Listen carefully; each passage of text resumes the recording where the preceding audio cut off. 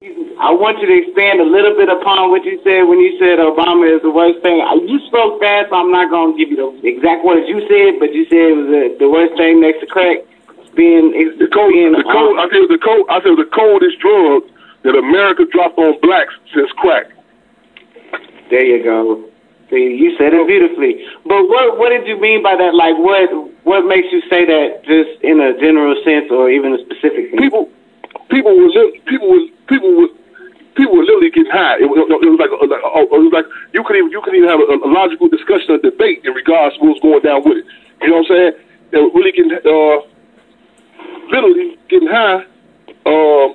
You talk to them. You know what I'm saying? It wasn't basically no logical debates.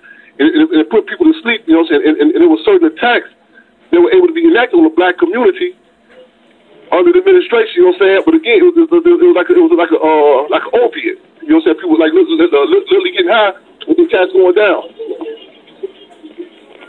Yeah, I'm with you on that. I probably was a little part of that for a second, but I opened my eyes. But at the end of the day, I think I would have rather the last administration than this administration. But I do understand that one person doesn't rule everything, and he's not in charge of everything like it's perceived to be.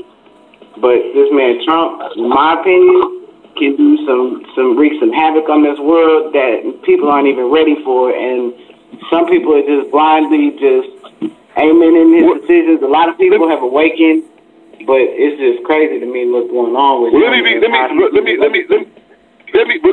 be clear. The masses, the people in the bottom, when Barack Obama was a senator in Illinois, when John Burge, lieutenant of the Chicago Police Department, was electroshocking us on our sex organs in the city. We get displaced about the projects. We don't say this. We were being attacked then. And again, I'm not calling no absolute. I ain't waving no flags for Trump neither. See, we the ones on the plantation that when the question is asked who you riding with, the South or the North, our position was neither. Our allegiance is to Harriet Tubman and Reverend Nat Turner. You know what I'm saying? See, I don't those with choices like those who need interviews. I'm not debating that this attack is a test on our people now, but I'm saying it's been attacked, been a test on our people, and it's kind of like what Richard Pryor said, huh? Yeah, I was just saying I was agreeing with you on that, but I was agreeing with you on that because yes, sir. Even when Obama was on there, it was like, man, every week, police was killing one of us. Man. And getting away scot-free.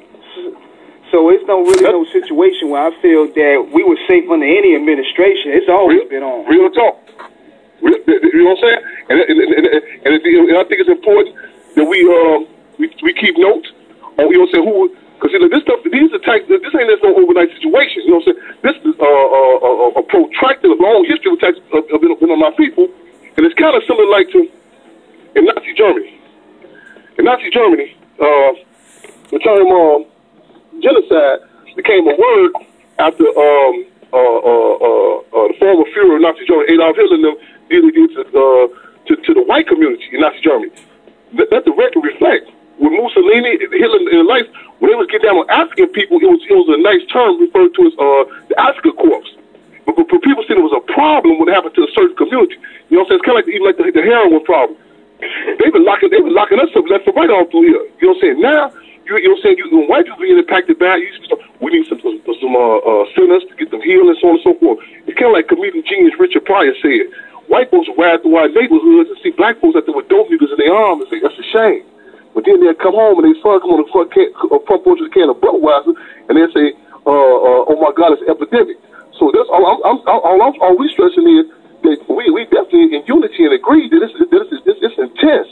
But it's been intense on our people, you know what I'm saying? And we have been treated like the invisible, Ralph Ellison referred to the invisible men, but paraphrase invisible men and women.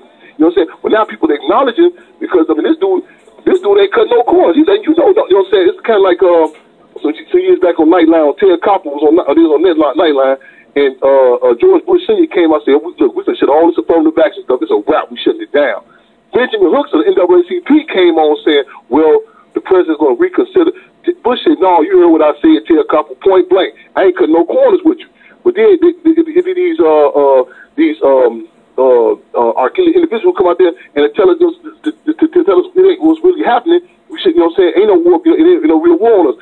Mind you, during the whole the term, that was the whole term post-racial society became popular under the Obama administration.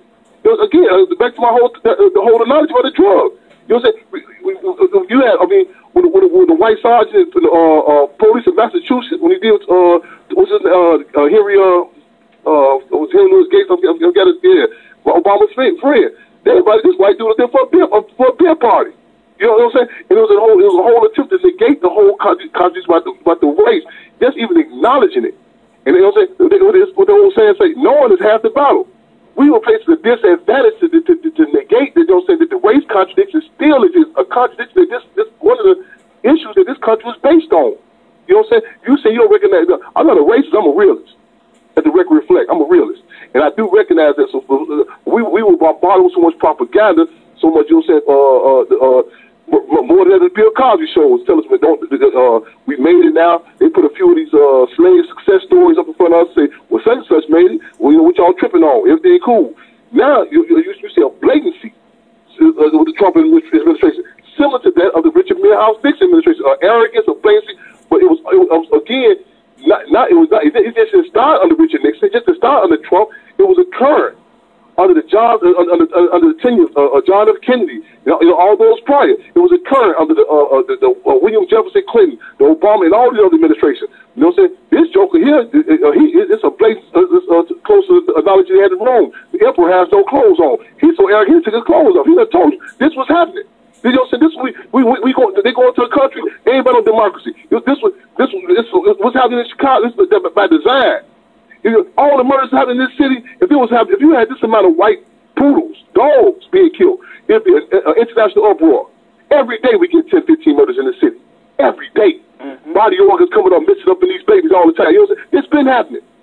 But you had these politicians, they won't even acknowledge Chicago. Go look at when happened to Sandy Hook. That's the first time these black children ever seen the President Obama cry. That's the first time they seen tears come out of his eyes.